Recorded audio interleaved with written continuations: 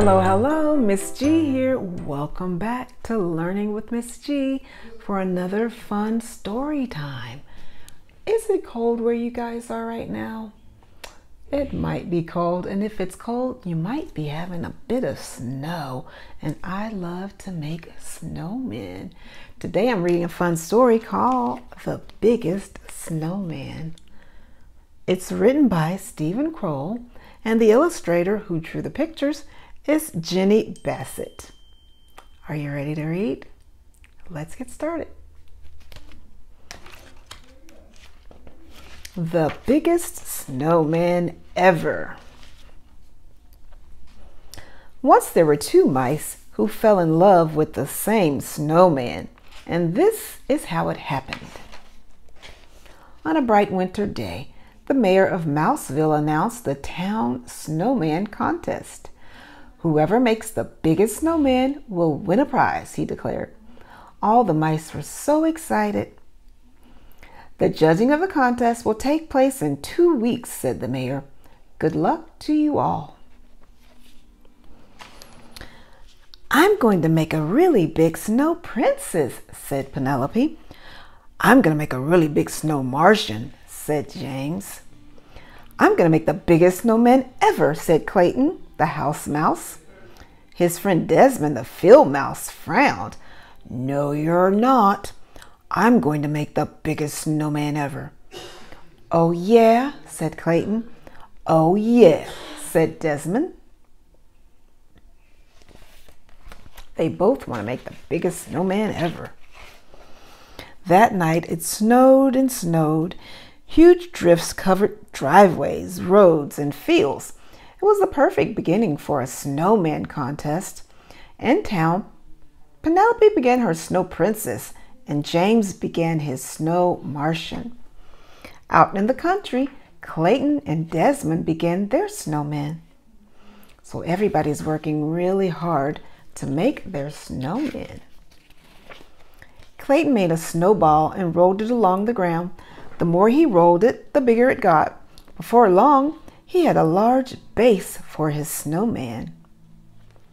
It's getting pretty big.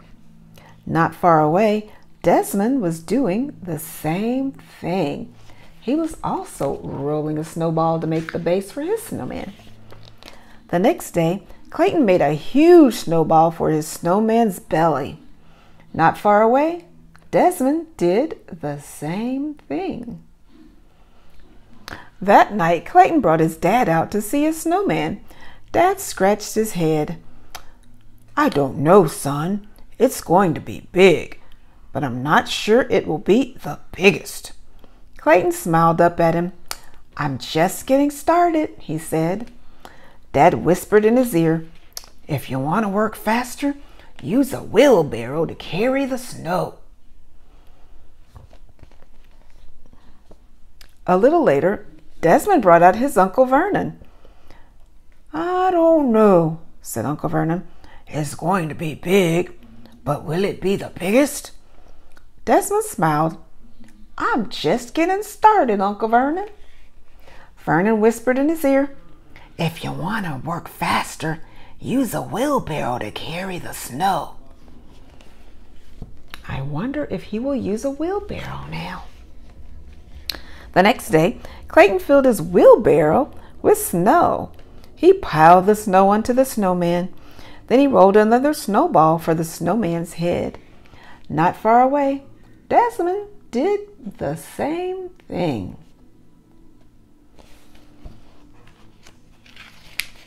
They're both using wheelbarrows. A few days later, Desmond ran into town to look at James's snow Martian and Penelope's snow princess. He said, all of our snow people are the same size. That afternoon, Clayton made the same discovery. Oh, all of the snow people look the same size, Clayton thought. The next day, while working on his snowman, Clayton had an idea. He brushed the snow off his gloves and walked toward Desmond. At the same time, Desmond had an idea. He brushed the snow off his gloves and walked toward Clayton. And boop! They bumped into each other and fell down. I have an idea, said Clayton. I have an idea, said Desmond. We should do this together, said Clayton. No one said we couldn't, said Desmond.